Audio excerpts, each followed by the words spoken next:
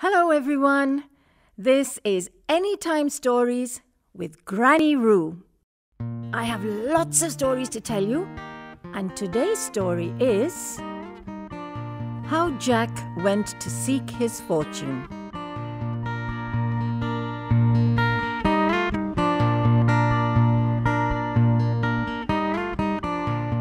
Once upon a time, there was a boy named Jack, and one morning he started to go and seek his fortune.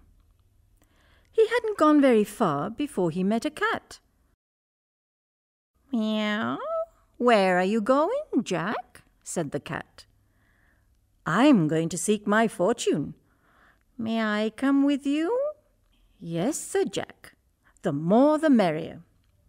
So on they went, jigglety-jolt, jigglety-jolt.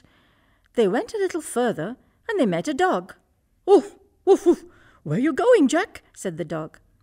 "I'm going to seek my fortune." "Oof, may I go with you?" "Woof, woof." "Yes," said Jack. "The more the merrier." So on they went, jigglety-jolt, jigglety-jolt. They went a little further and they met a goat. "Where are you going, Jack?" said the goat. "I am going to seek my fortune. May I go with you?" "Yes," said Jack. "The more the merrier." So on they went, jigglety-jolt, jigglety-jolt. They went a little further and they met a bull. "Where are you going, Jack?" said the bull. "I am going to seek my fortune. May I go with you?" "Yes," said Jack. "The more the merrier." So on they went, jigglety-jolt, jigglety-jolt. They went a little further and they met a rooster. "Where are you going, Jack?" "Cock-a-doodle-doo," said the rooster. "I am going to seek my fortune. May I go with you?" "Cock-a-doodle-doo." "Yes," said Jack. "The more the merrier." So on they went, jigglety-jolt, jigglety-jolt. Well, they went on till it was about dark, and they began to think of some place where they could spend the night. About this time, they came in sight of a house, and Jack told them to keep still while he went up and looked in through the window. And there were some robbers counting over their money.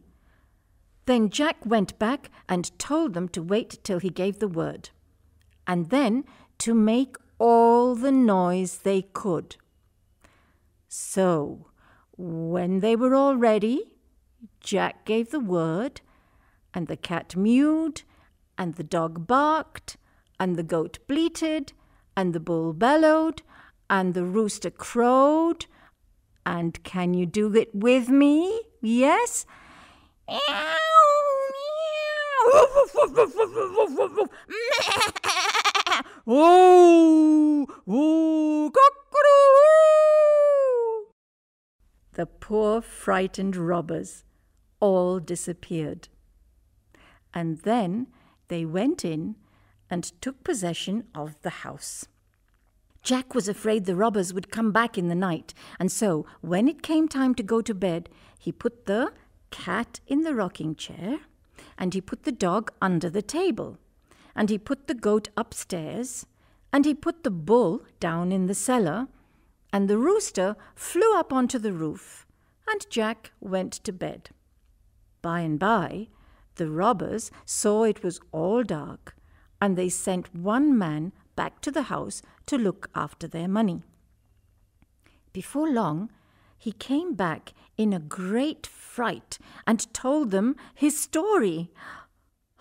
I went back to the house," said he, "and went in and tried to sit down in the rocking chair. And there was an old woman knitting, and she stuck her knitting needles into me."